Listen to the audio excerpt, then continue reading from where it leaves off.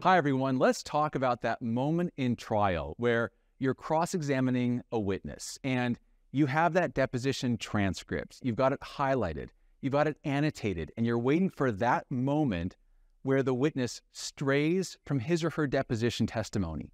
And then it happens. And you want to impeach this witness. So what do you do? Hi, everyone. Dave Sugden of Evidence at Trial. We're talking about impeaching a witness with their prior deposition testimony. And it is this moment that lawyers, we get really excited about because it's that moment where we can show the jury this witness can't be trusted. This witness is telling two versions of events. It should be a moment of triumph and success, and yet too often it gets bungled. It becomes very tedious, it becomes very confusing, and the jury is left wondering what's happening exactly. And when it's all said and done, they're thinking, what was that even about? And the reason why is a couple reasons. One, when we think about the textbooks and practice guides, they all tell us a certain way to impeach a witness with his or her prior deposition. And what we're going to do is look at that conventional method today, and we'll see why it doesn't work. And then I'll explain a simpler and much more effective way to really make that witness uncomfortable given the prior testimony, and the jury understands exactly what happened. So first, what did the textbook say? Let's assume the simplest hypothetical, where in trial we have a witness, and that witness testifies the light was green. And we know in deposition the witness testified the light was red. So you have that testimony where the witness says the light was green, and you have that moment and you know I can impeach this witness. And what do the textbooks say? What they essentially say is slow down and do this big wind-up. And we've all seen these questions where it says, well, Mr. or Ms. Witness, you recall in this case providing a deposition. You recall coming to my office, taking an oath, swearing to tell the truth, and you were specifically asked about the color of the light. Do you recall that? In fact, some of these textbooks suggest going to the witness and showing the deposition testimony. You'll often see lawyers asked to walk up to the witness and show the transcript to refresh the witness's recollection. And what happens with this big, long windup? A couple things. First, the jury you're creating distance between the key admission you want to impeach and the deposition testimony you're going to read. You have all these wind-up questions. The jury has no idea what is going on. And by the time the deposition is read, they may not even remember what the prior question was. The second thing, and equally dangerous, is you're giving the witness a ton of opportunities to escape. Because you have this key admission where the witness testifies in trial the light was green. And then when you say you recall providing a deposition, the witness knows exactly what is happening. The witness knows, oh shoot, I must have said it was red. And so with all of these wind-up questions, it gives the witness a chance to escape. And so you will ask something benign like, you recall providing a deposition? And the witness may say, well, I recall a number of things in this case. I recall there were hearings. I recall there were several depositions. What are you talking about? You have to bring that witness back on track. And so with every wind-up question, the witness can stray.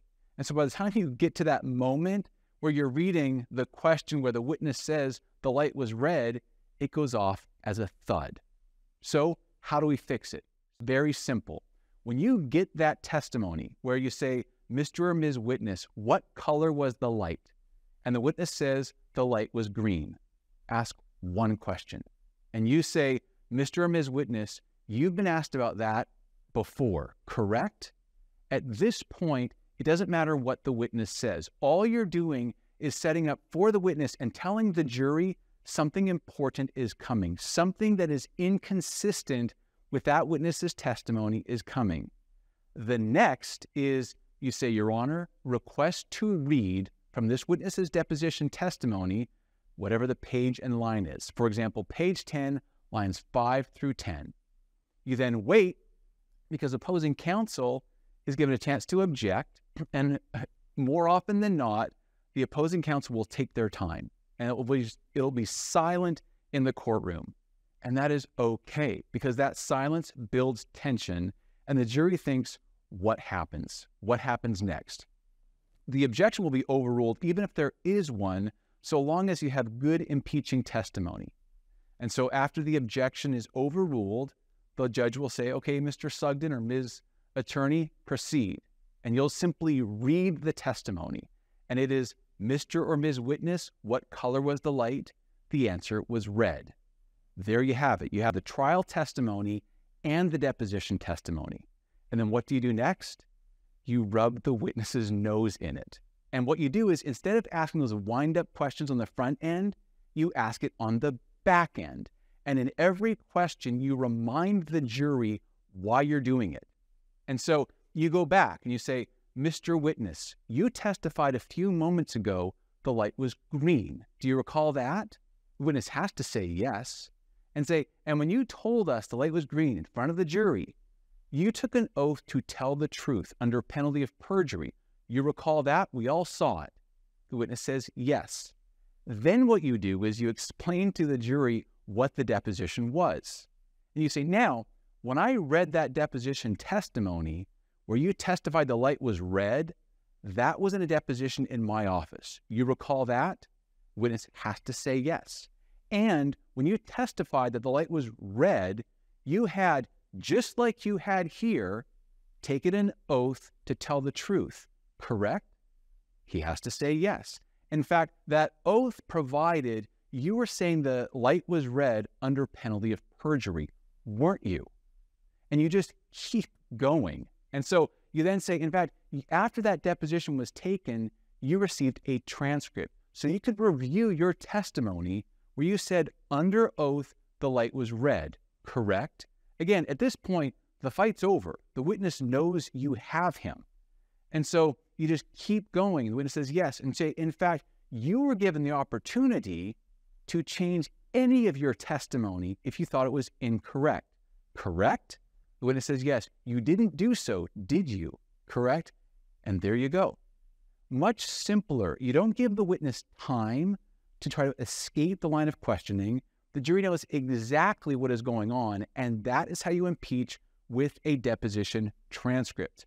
Folks, I hope this was helpful. If it was, please like, subscribe, check out our courses. This is a snapshot of the information you can receive at our Evidence at Trial courses. So please visit evidenceattrial.com. Thanks for watching.